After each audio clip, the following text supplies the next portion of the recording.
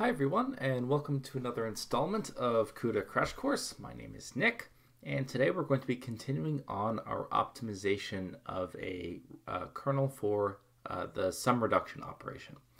So in previous videos, we had gone over first a baseline for sum reduction that, it wasn't entirely unoptimized. It did use shared memory, but we found it had a lot of problems. And so we'll do a recap of the problems of our original implementation, our two successive optimizations that we did, and then we'll go over the optimization that we're going to look at today. So let's go ahead and get started. So here's our first, the basic, the high-level view of kind of what we implemented. So as we know, sum reduction is where we take an entire vector and we condense it down to a single element that represents the sum of all of the other elements in that vector. And this is a very embarrassingly parallel application because none of these additions depend on each other. Only the different steps depend on the previous partial sums. But within one step, everything is independent. So here what we did was something very simple and very obvious, which is we just started indexing things based upon the exact thread number that matched up with the index. So thread 0 did index 0, thread 8 did index 8, and so on and so forth. But this left these big gaps within the warps themselves. So if you look at something like this, so we're skipping, half of the threads within every single warp. So only half the threads are active at any given moment within each warp. So some bad utilization there. And so we fixed that with our later implementation by instead using successive threads to do this operation. So instead of doing 0, 2, 4, 6, 8, it instead is sequential. So 0, 1, 2, 3, 4, 5, 6, 7. Now, so we solved that problem of that warp divergence where only half of the threads in a warp are active at any given moment. But we saw that this kind of leads to a little bit of trouble as well in the fact that it led to something called shared memory bank conflicts.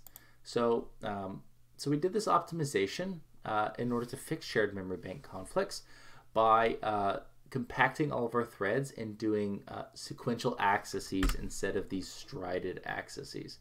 So instead of having this base and offset, we instead were going to have this bulk load of these, say, 8 sequential addresses, and then we're going to add those to 8 other sequential addresses. And the reason why we did that, like I said, was because of shared memory bank conflicts. We have the possibility in the other example, with the way memory is laid out, of having multiple threads queuing up at the same bank in shared memory. And so what this really means is that all the data that we're trying to access is going to be strided. The addresses are going to be strided across 32 different banks. So if we're accessing on a stride, that we're going to end up getting multiple threads that are accessing the same bank. And if that happens, so let's take the good case. So the good case is that every thread is accessing a different bank. And if that happens, everyone loads their data at the same time and everyone finishes in about 5 cycles or so. Now, another option that is still good is if everybody accesses one bank, but they all access the same value, and then there can be a broadcast of that value. Now, the problem arises if multiple threads access one bank, but they don't access the same value. And so we can't broadcast anything. So they end up getting queued up sequentially. So instead of, say, it taking 5 cycles to load out the data from shared memory, these threads will have to wait for, say, bank 4. So this will end up taking, in total, for everyone to finish, 15 cycles. So 3 times as long as if we didn't have these bank conflicts. So bank conflicts can be kind of nasty. Now, one of the other things that that is not immediately apparent and as something like bank conflicts or warp divergence is the fact that a lot of our threads after the first iteration of sum reduction are actually idle. So half of our threads become idle after that first iteration. And so we have to think to ourselves, is it really worth launching all of these thread blocks if half of the total threads in the system become idle on the first iteration. And so what it turns out is, no, it's not really worth it. It ends up being just kind of a waste of space. So what we can do is instead pack that little bit of work for those threads that only are around for the first iteration of sum reduction into other threads. So instead of having these real lightweight threads that aren't doing anything after the first iteration, you pack that little bit of work into somebody else's threads. And then you can pack more work overall onto the GPU because you're only launching half of the number of threads that you originally were. So this is taken from the an NVIDIA slide deck on the sum reduction kernel, optimizing a sum reduction kernel. So here's kind of originally what we're doing. So we're launching as many threads as we have elements in our vector. And then we're going to go ahead and load in to shared memory just whatever element corresponds to that thread. So no funny business, just kind of business as usual of what we're used to. Now down here, instead of loading in every single element into shared memory, we have to remember we're only launching half as many threads. So we have to kind of double up on our work on this first load, which means that we have to go ahead and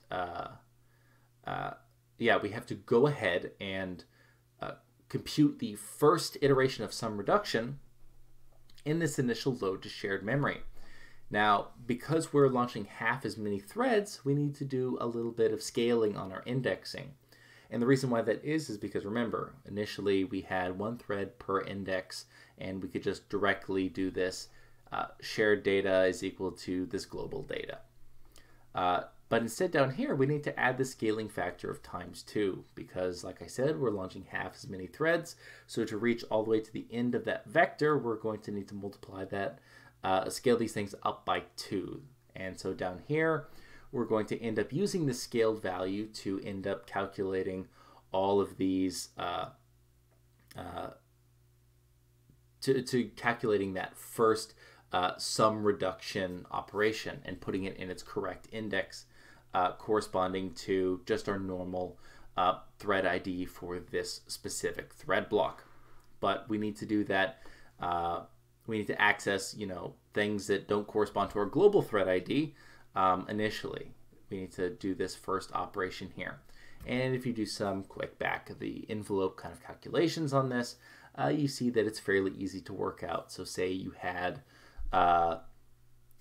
16 total elements in a vector, and you had thread blocks that were sized 4. So initially, in the old version, you would launch 4 thread blocks, each with 4 threads. And so you'd have 16 total threads get launched, and 16 total threads, just like up here, would load into shared memory. So take it down here. We're launching half as many threads. So in this case, we're only going to be launching 2 thread blocks, so 8 total threads into the system. So down here, if we go ahead and just kind of do this in our heads real quick. So say for thread 0 of block 0, this will end up adding together 0, or element 0, and element element 4. So it'll do 0 here because block ID X is 0, so this entire term kind of goes away. Thread ID X is 0 because it's thread 0 of block 0.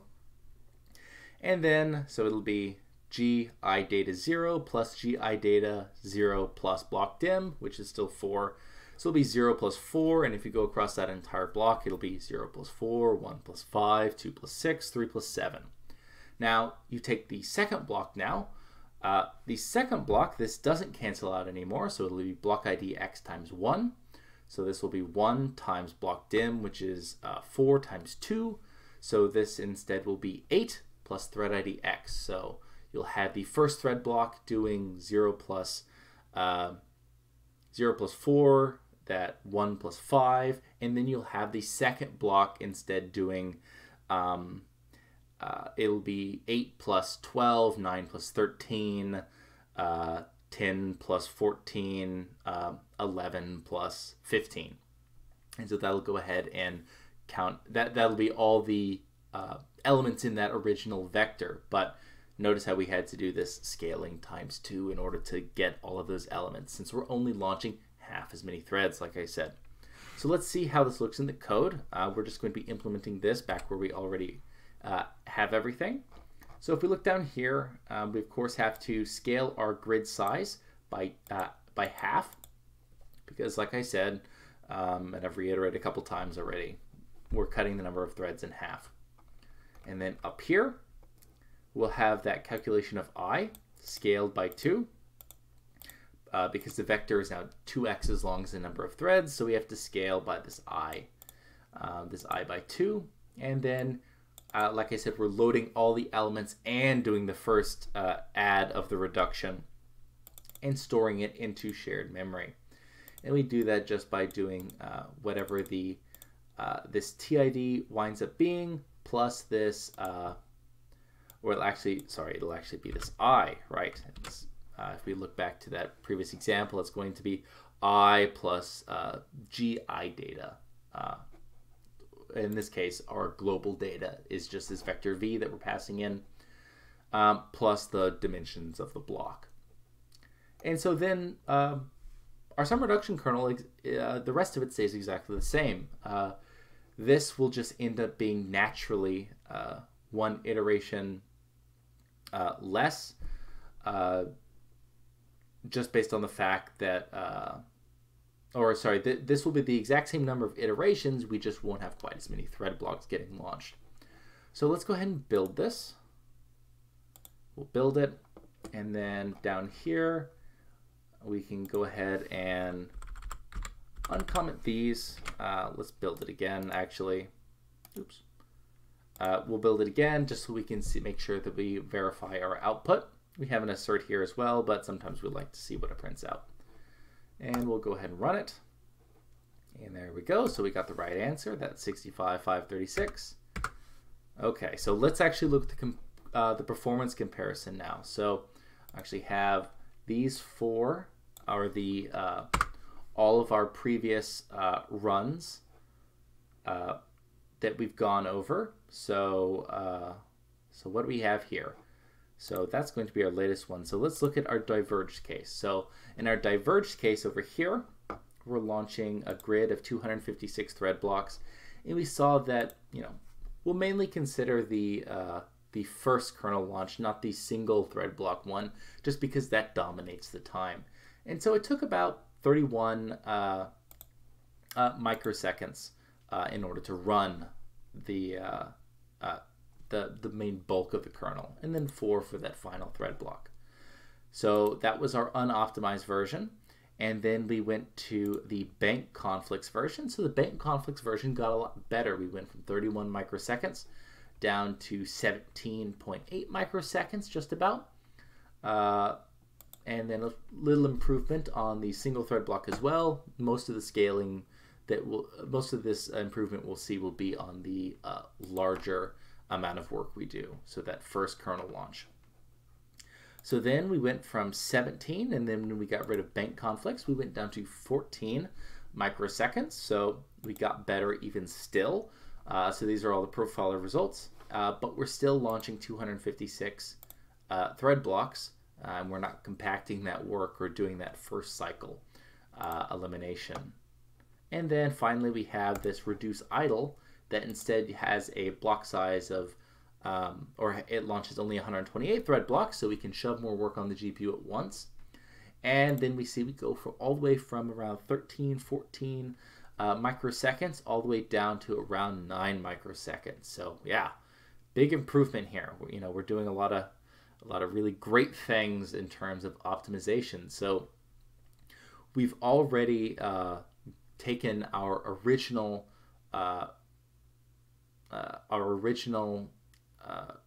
our code that we wrote that was already using shared memory, and it takes only a third of the original time it took to run. In fact, less than a third. So it's going to be, you know, over 3 times faster after we've done these optimizations. And we still have a couple more to go, so stick around for later videos. We'll go into, I think, 2 more optimizations for this sum reduction kernel to really drive that performance even better. But that's going to do it for today. As always, if we go to github.com/coffeebeforearch, this is where we have all of our code posted. So if we go to the CUDA programming, we're going to have all the code that we have worked on throughout this video. So here we have sum reduction idle threads. Let's go ahead and just comment this out real quick, these print statements, because we already have this assert in here. And we can go ahead and put in final version of reduce idle threads. And then we'll commit and push. And then we'll go ahead and go back here and we'll reload. Here we go, sum reduction, reduce idle threads. So if we go up here, feel free to take this code, play around with it. If you have any questions about it, make sure to message me. All the contact information is going to be on this front page of CUDA programming, including what environment I used for this video. So I hope you guys learned something today, and as always, have a nice day.